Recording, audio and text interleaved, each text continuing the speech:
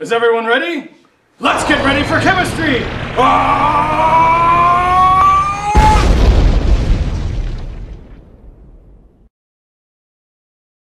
If I want to calculate the molar mass of a molecule that I've got, it's a fairly straightforward matter. So let's look at how to do this. We want to total up the number of atoms in this molecule. There's 1 sodium, there's 1 nitrogen, and there's 3 oxygens. Now we need a periodic table. We can see that sodium has a molar mass of 22.99. Nitrogen's got a molar mass of 14.01, and oxygen's got a molar mass of 16. Now if we multiply those together, and then add that all up, we'll get the molar mass for sodium sulfate. The important thing about molar mass is the number. The number is important, but more important than the number is the units. So we want to take the molar mass and we want to stamp it with the units. So whenever you write down a molar mass, whenever you grab a molar mass from the periodic table, you always want to stamp it with the units, grams of the molecule for every 1 mole of the molecule. So the molar mass for this is 85 grams of sodium nitrate for every 1 mole of sodium nitrate. That's going to be really important when we go to use the molar mass later on in calculations. Pretty straightforward? Think you can do it? Give it a try. There are 6 carbons, there are 12 hydrogens, and there are 6 oxygens. Now we want to go look for their molar masses on the periodic table. Remember that molar mass is the decimal number. This number is the atomic number. That's just the number of protons. That's not the number we want. We want the average atomic weight. So for hydrogen, 1.01. For carbon, 12.01. And for oxygen, 16.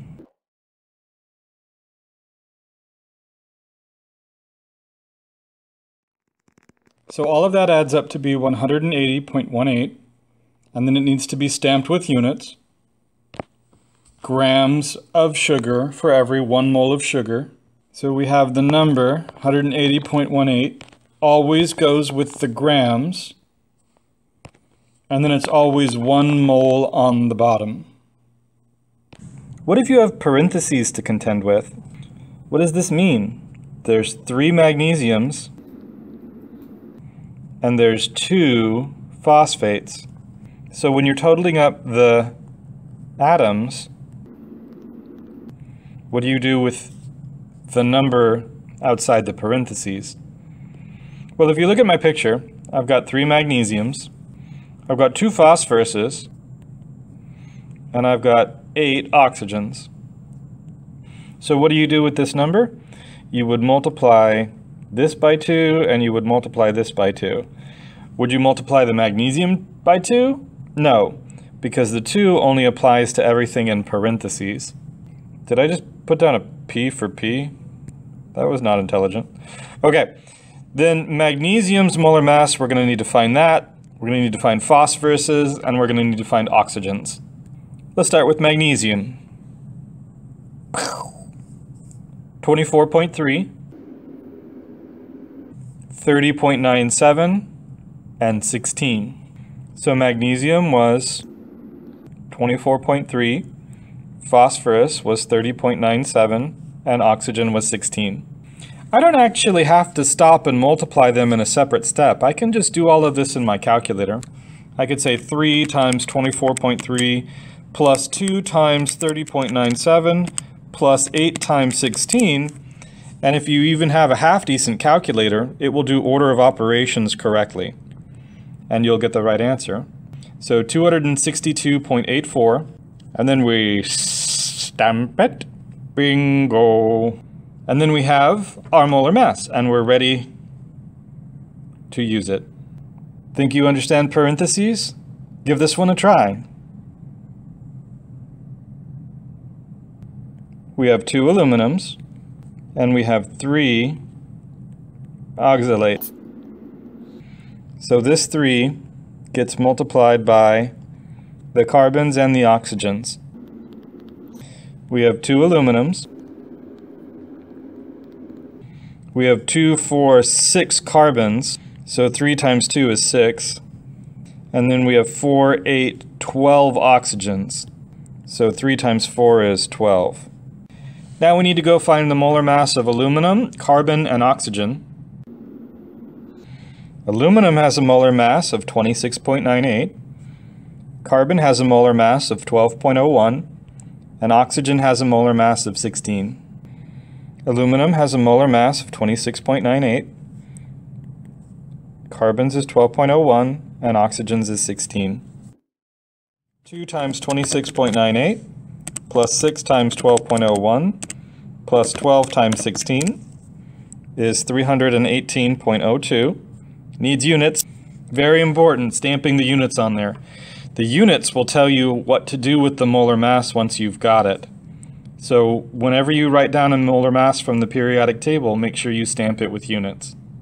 Ionic salts will often make hydrates. They'll pick up water from the atmosphere and bind that water to themselves. So here you have 2 sodiums, you have a carbonate, and then you have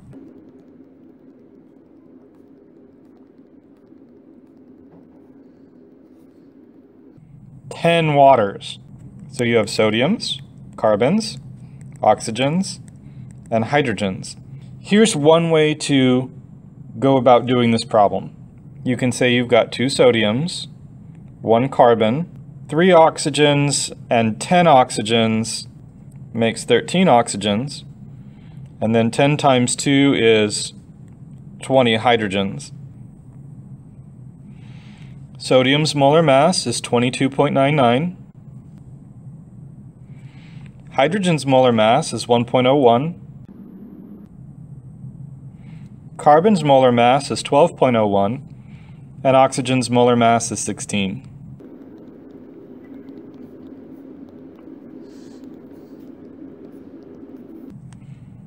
So that's one way to solve this problem. There's another way to solve this problem. You can decide if you think it's better or not. You could say water has a molar mass of 18.02 grams per mole. So every water weighs 18.02. Sodiums, carbons, oxygens, and waters. I've got 10 waters. I've got 3 oxygens. I've got 1 carbon. And I've got 2 sodiums. Every sodium is 22.99. Every carbon is 12.01. Every oxygen is 16, and every water is 18.02. So if you add all that up, you get 286.19, which was exactly the same answer we had before. Which way do you prefer?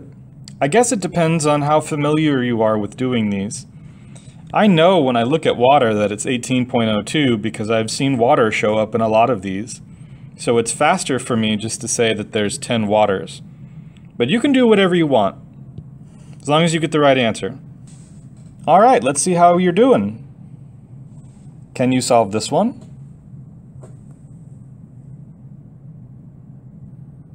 There's a beryllium, there's 2 nitrates, and there's 4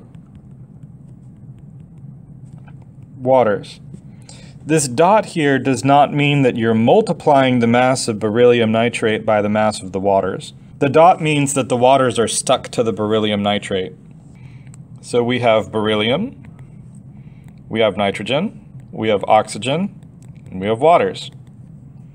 We have 4 waters, we have 6 oxygens, we have 2 nitrogens, and we have 1 beryllium. Water is 18.02. We need oxygen, nitrogen, and beryllium. Oxygen is 16. Nitrogen is 14.01.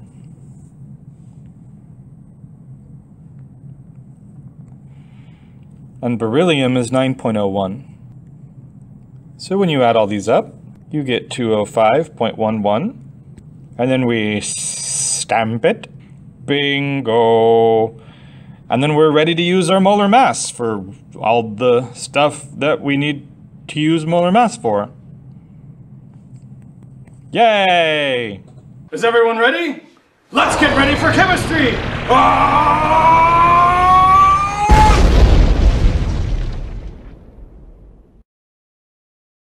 Yeah, yeah, yeah.